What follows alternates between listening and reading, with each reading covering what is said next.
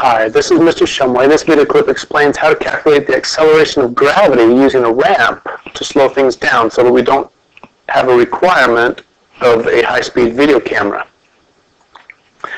So let's say we push a cart up a ramp, and kind of like the ball bouncing, it will go up and then back down to a certain point.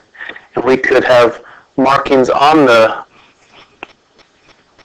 ramp, and we could video from above, so we could get distances, and the camera will have timestamp. So if we have distances and time, we can get velocity, so we can get acceleration.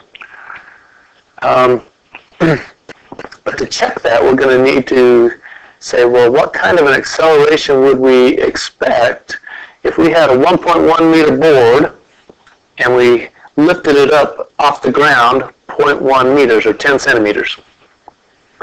Well, let's find out what slope that is.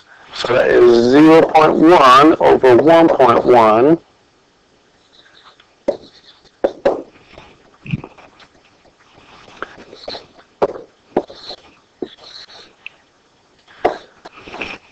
So we would expect about 9% of the speed and of the acceleration and everything.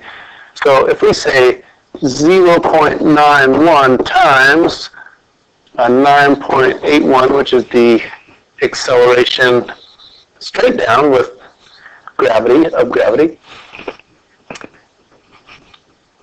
Oops. I got the decimal in the wrong spot there.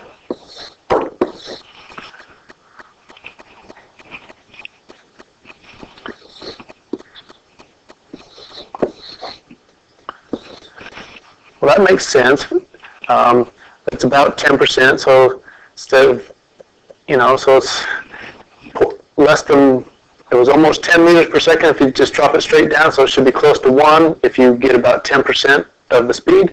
So 0.9 more or less is the acceleration that we would expect on a ramp like this, meters per second every second. Now you can choose how high you want to lift the board. You could choose 5 centimeters, 15 centimeters, whatever you want to do, but that will change what you expect that the acceleration will be. When you get your measurements, you'll see if they match what you expect. So let's say we push this cart up the ramp, and we're videoing, and we let go right here. And it goes,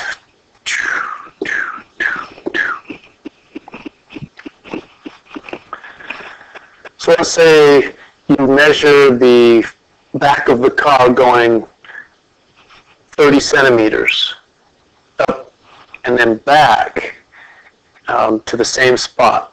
So find the time that it takes to go from this spot up to the top and back down, just so we can be more accurate on that time where it's hard to tell if it started or not. So let's say we find the time that it takes to go 30 centimeters, So the total time going up and down that ramp would be 1.64. So let's say, like maybe it would be 0.2 seconds, and then 1.84 seconds on the way back down, passing a certain point. So the difference between those two would be 1.64 seconds. So if I wanted to know the average speed, I would take my distance of 30 centimeters, which is 0.3 meters, divided by 1.64 seconds. So that gives me a velocity of,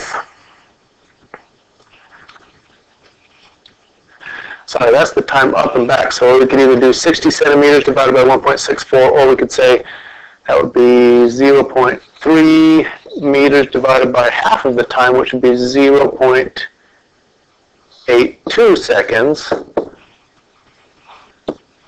for an average velocity of 0.366 meters per second. Well, at the top of the push, the velocity will be 0, and that when it comes back down to the bottom will be 0.366 meters per second.